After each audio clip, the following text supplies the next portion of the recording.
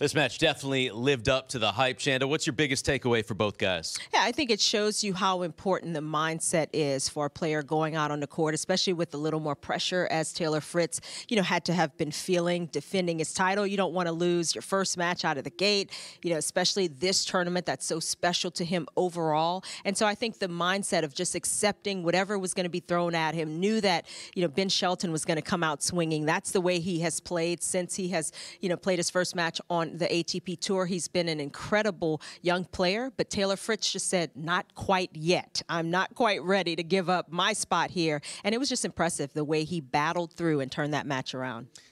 I thought it was actually a really good match for Taylor to have. I think it's nice to be tested when you're coming in for your biggest title defense of your career, because it keeps you sharp right from the get-go. Sometimes if you have a couple easy matches, next thing you know, you're thrown in with a tough one in the third round. You're not quite in the rhythm of being able to deal with it.